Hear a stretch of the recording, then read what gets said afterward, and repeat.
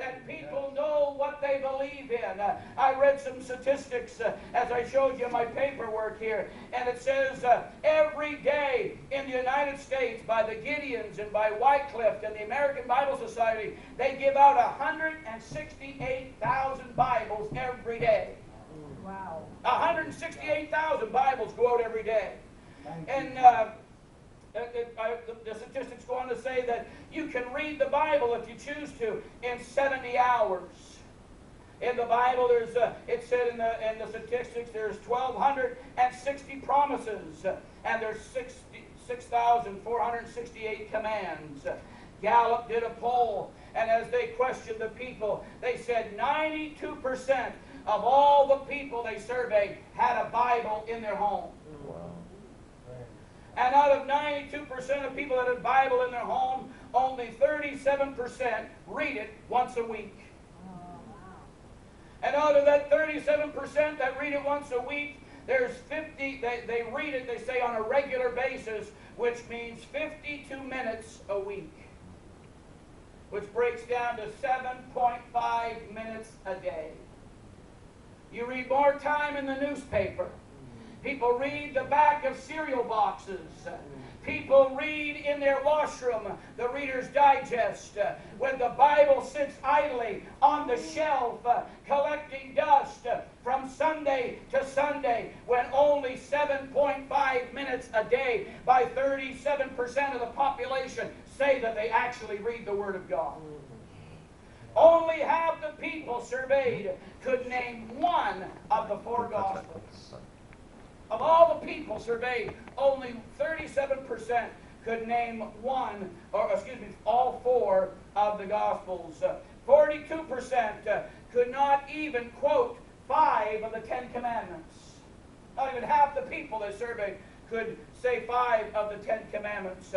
And 75% said the Bible teaches that God helps those who help themselves.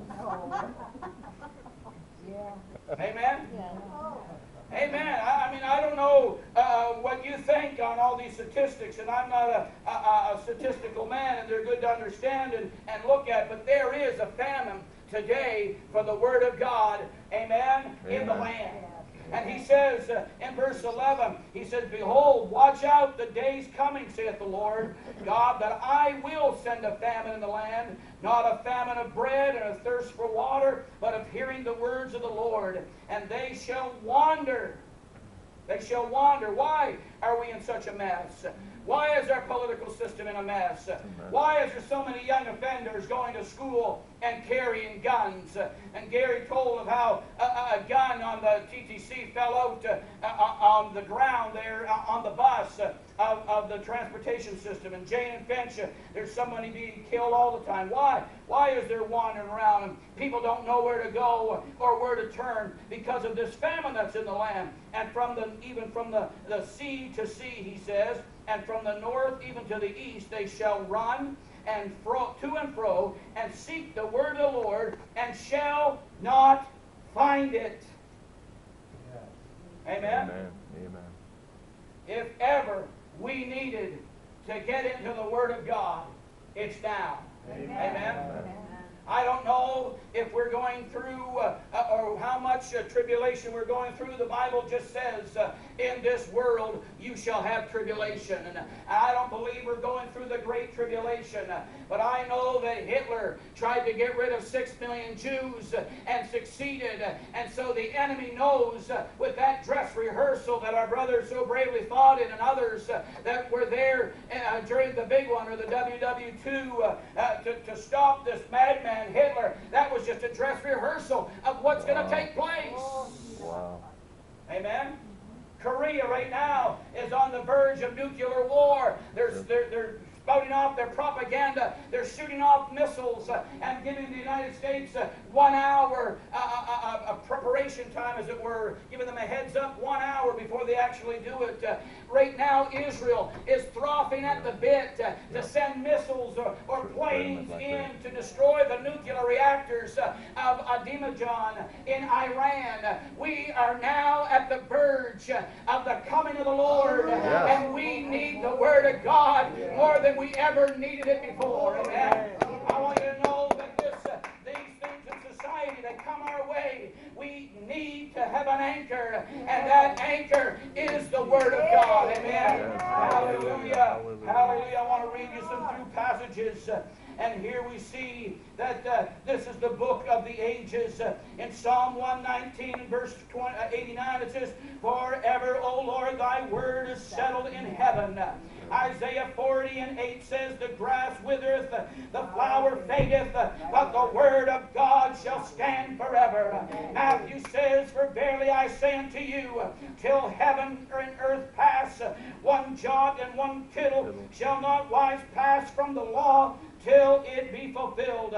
Jesus stood up in Matthew 24 and said, "Heaven and earth shall pass away, but my word shall never pass away." 1 Peter chapter 1 and verse 25 says, "But the word of the Lord endureth forever, and this is the word which by the gospel is preached unto you." Amen. Hallelujah. The Word of God endures. Amen.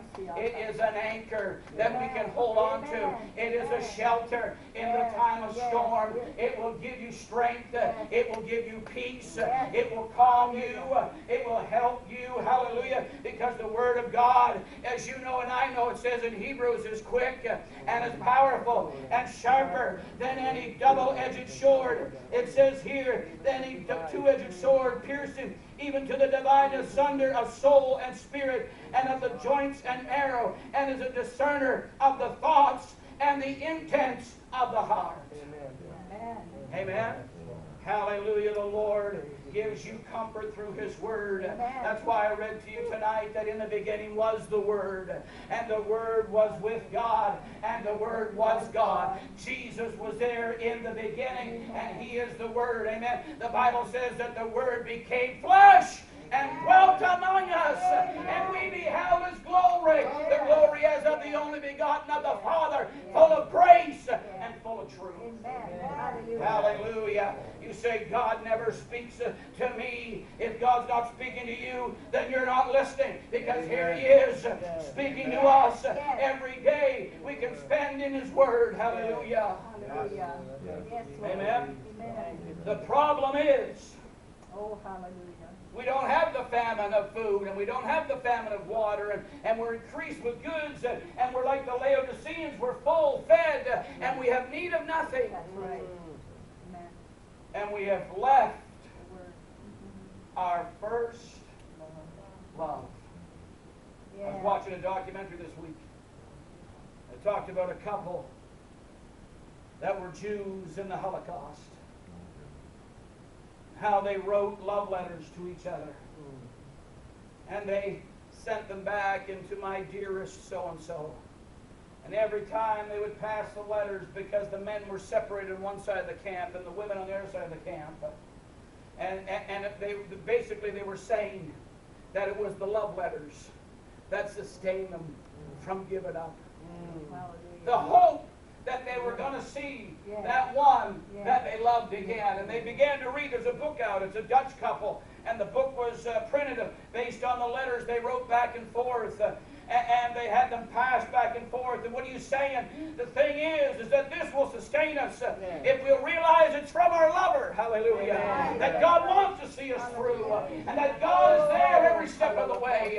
And that He'll keep us. Amen. And He'll be there with us if we will dig in and get into the Word of God. Amen. The Word of God is food for the soul. And Deuteronomy chapter 8 and verse 3 says, "And He humbled thee and suffered thee to hunger and fed thee with manna, which thou knowest not, neither did thy fathers know, that He might make thee know that man doth not live by bread alone, but by every word that proceedeth out of the mouth of the Lord doth man live."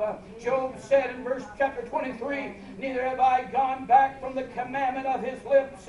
I have esteemed the words of his mouth more than my necessary food. In Psalm 119, how sweet are the words unto my taste, yea, sweeter than the honey to my mouth. Jeremiah 15:16 says, thy words were found, and I did eat them, and the word was unto me the joy and rejoicing